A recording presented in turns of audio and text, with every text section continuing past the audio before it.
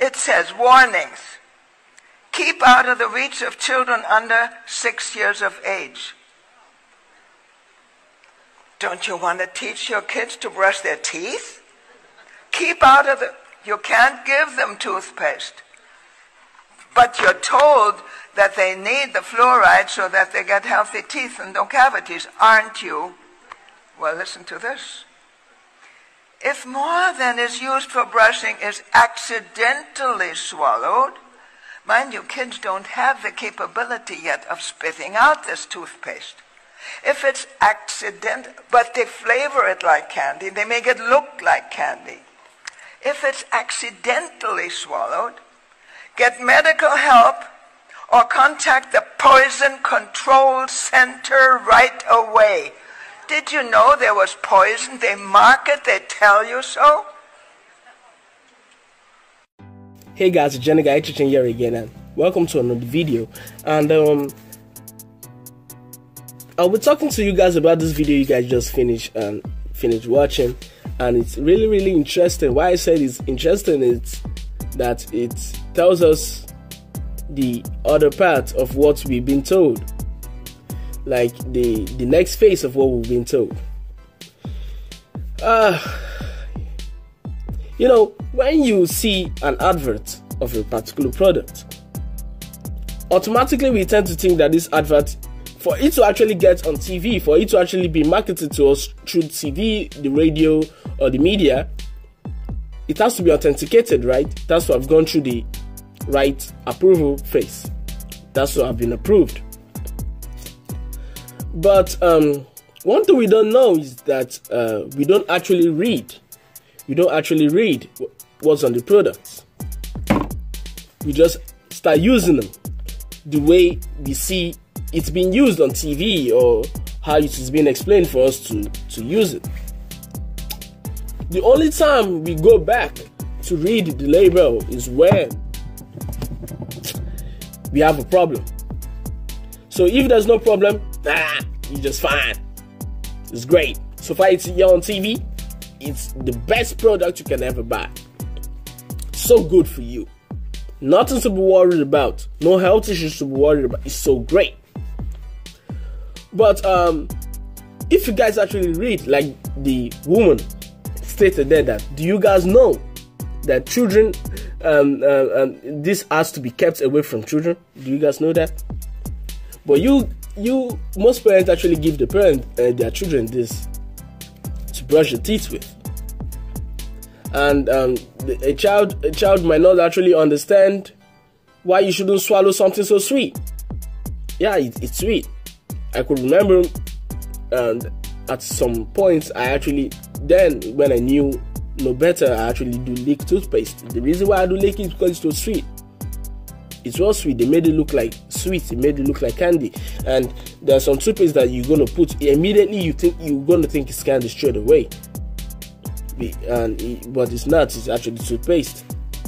And we've been told that whatever is in this toothpaste is actually there to make us healthy, trying to give us strong teeth, reduce cavity, and so on and so forth.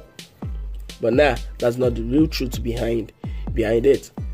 We've been fed the lies. We've been fed lies, and we've been fed lies so long that we're going to think it's true. So for a split second there, I would like you guys to go back to that video and rewatch it. Rewatch it so you guys can get every detail about what this one is trying to talk about, because it's mind-blowing. Like I said before, the country has a mental health problem. It has a mental health problem, because for this kind of thing to reach the public sphere, and for people not to actually notice something like this, it's mind-blowing. It's mind-blowing as such. When I think about it, especially the labels of the chemicals being used on some products, I would see something that, I'm not gonna take this. This ain't healthy. Like my mom used to ask me that, why do I check the product that way? I said, that's the way I know it's gonna be good for me. If if it's going to be good for me, because there are some chemicals that actually in these products that are actually straight harmful to you, and most people don't know. Most people don't know. Even if you have good grades in chemistry, you might actually not even look at these things at all, thinking that it's all good. So since they make it look like candy and children might not have the capability not to swallow it, and they told you if swallowed, contact. You see what they told you to contact there? Yeah, that should raise a big red flag that what the hell have I been feeding my kids with all this time? So we, the people, actually need to open up our minds to every damn thing we see, especially the things we buy in grocery stores. Not everything is good for you. That's why the best thing to do is to buy straight from the farmer's market. And when I'm talking about the farmer's market, I'm not talking about GMOs. GMOs are actually not 100%. I won't say those things are 100% real fruits. Because if you're buying a fruit without seed, like you buying a watermelon, and they tell you this watermelon has been genetically modified not to have seeds, it's crazy. And you think that, oh yeah, it's so good. I actually hate the seeds anyway. I also hate the seeds when eating my watermelon. But don't it scare you a bit? For me, it does. And those things for me are actually not the real fruit, because the real fruit actually has seeds. It comes with seeds with it. So most people actually enjoy GMOs today. I'm sorry for you. I'm sorry for you. You guys need to do more research on GMOs, and you'll notice. So you see what they tell you to call when a child accidentally swallow this product. And yeah, most of us just think that this product is already safe, effective, and so on and so forth. So that's the problem here, guys. This is the real problem.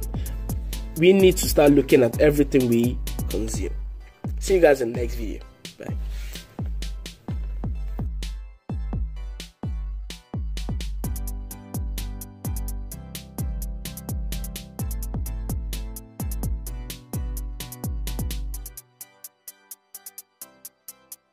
Check this out. With the 165 billion we gave to Ukraine, we could have built 6 border walls to stop illegal immigrants from pouring across our southern border.